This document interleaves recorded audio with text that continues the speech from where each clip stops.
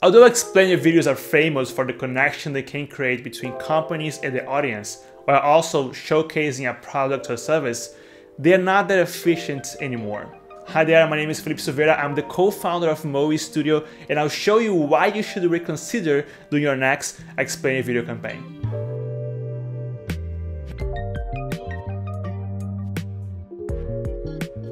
So basically we had like all the explainer videos following this same formula.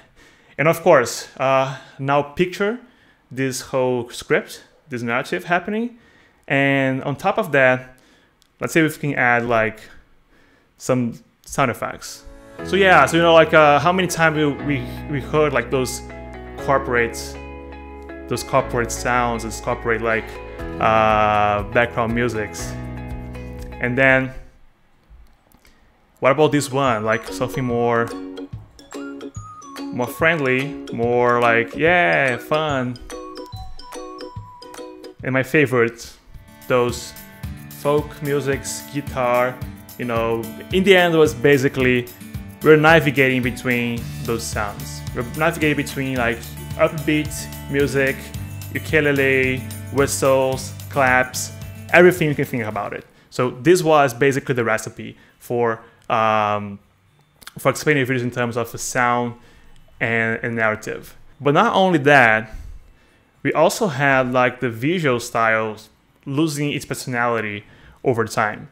So the flat design, of course, was the trend there back in the day. But the thing is, what happened is it became so applicable everywhere that it was losing its power. That companies were actually just throwing like the same style, not caring about it. So everyone was just following this, was basically replicating what they saw in a previous video. Not only the visual part, not only the recipe, the whole templatized structure of explaining video.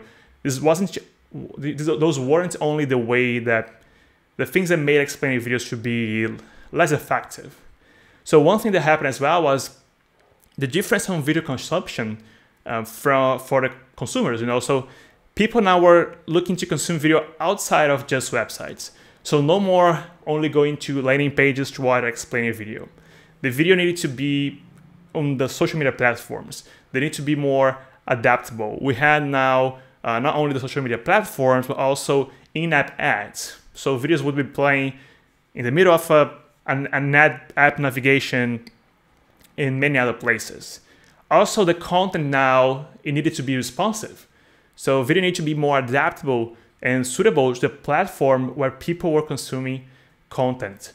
So this also, at the same time, like this all is a great stimulator of producing more and more animation, but beyond just the old explainer video formula.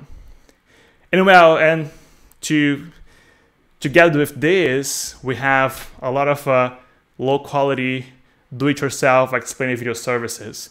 And they were all like following the same recipe. Those services appear like everywhere, promising you like cheaper explainer videos that you could do yourself for a tiny fraction of the marketplace. So back in the day, those are the things that were there together with the whole templatized structure that we've been showing here in the past slides. But I would say, even with that, we can argue that as they're actually achieving something, right? You are actually presenting a product, you are actually getting something out of this.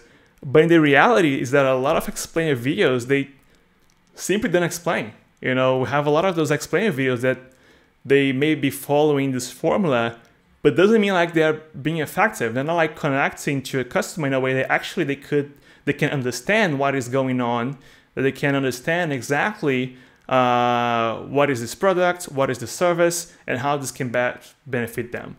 So on top of all this, if you don't explain the end, well, and I think this is the goal of explaining a video, right? Explain something, so there is something missing here. There's something not right. And if you want more insights on explainer videos and commercial animation tactics to leverage your marketing overall performance, check out the full webinar at mowe.studio/webinars. See ya!